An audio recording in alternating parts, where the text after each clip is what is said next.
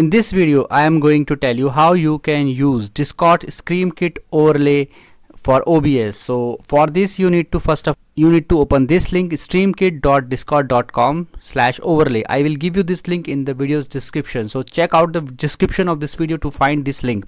After that you will get two options: install for OBS, install for XSplit. So you need to click on this first one, install for OBS.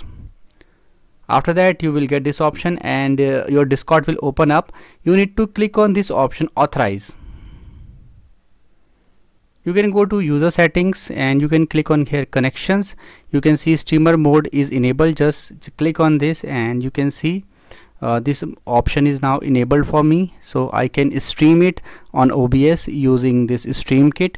So it is very useful method. So I hope friends now you will be able to use Streamkit for OBS. If you face any problem you can comment below and I will definitely give you reply. If you find this video helpful, just hit on the like button and also subscribe my channel for my upcoming videos.